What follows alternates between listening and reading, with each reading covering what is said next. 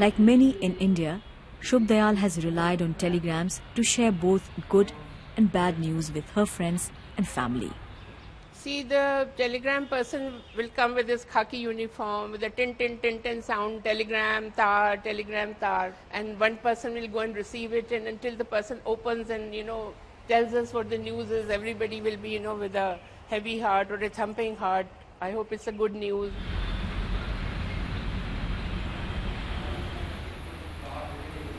Today, she's sending a special final telegram to her granddaughter to mark the end of an era.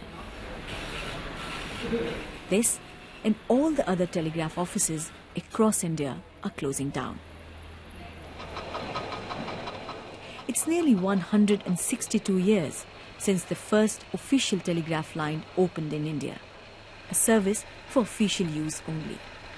By 1855, it was open for the public, and it revolutionized the way people communicated. Short messages were supposed to reach within 48 hours. It was never a cheap service. Even today, it costs much more than sending a text message from a mobile phone. एक form दे दीजिएगा Telegram वाला. Thank you. I'm sending my first ever and probably the last telegram from one of Delhi's oldest and biggest telegraph offices, which used to send hundreds of telegrams every day. Now it has come down to a few hundreds in a month. This place must have been full of people tapping the dots and the dashes of Morse code on telegraphic machines that has been replaced by computers now. In fact, till 1980s, telegrams used to be the mainstay of fast communications in the country. But with the technology becoming digital, now people don't have to wait for days to receive important messages sent across the vast length and breadth of the country. I usually use internet, I use text messages, I make calls to people when I try to connect to them.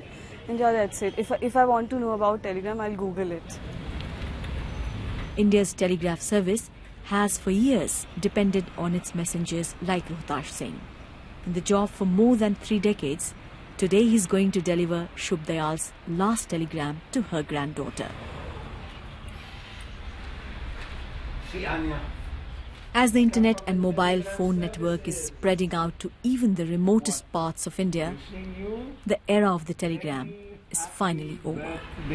No other child is ever going to receive these papers. You are the lucky one. Rupa Jha, BBC News, Delhi.